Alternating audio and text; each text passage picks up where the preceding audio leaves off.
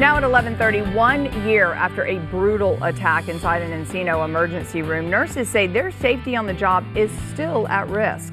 Nurses met in front of that hospital to mark that grim anniversary and speak out about those issues. Kareen Wynter joining us now with the details in the KTLA 5 newsroom. Kareen? Glenn, these nurses who are speaking out today, they believe there is a constant threat of workplace violence on the job. They work in the Encino Hospital Medical Center's emergency department.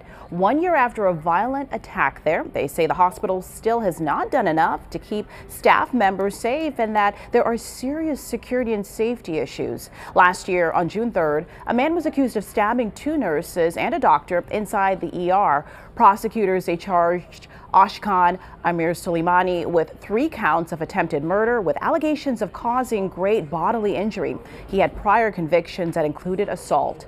Amir Soleimani allegedly walked inside the emergency room with a knife and barricaded himself inside the facility, which had to be evacuated. This was a brutal attack these nurses fear can happen again, and they want more security officers on site. They're also pushing for more metal detectors to prevent people from carrying weapons inside the hospital. These nurses are also pushing for hospital officials to include staff members on discussions involving policy protocols on workplace violence. We all have our stories. I've had my stethoscope wrapped around my neck as a new grad. I've been cornered in a room by an aggressive patient. Workplace violence in hospitals is a national problem. This is a public health issue. 1 year later, we still don't feel safe. Today, we are calling for a change, but sadly, this is not the first time that we ask the hospital to do a better job of protecting nurses.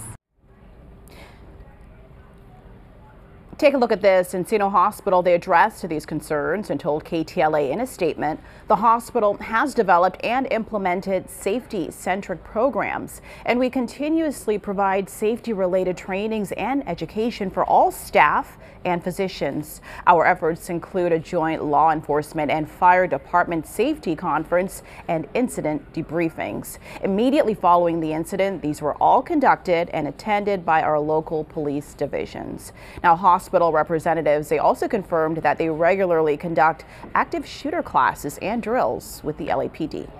That's the latest in the newsroom. I'm Kareen Wynter. We'll send it back to you now in the studio. All right.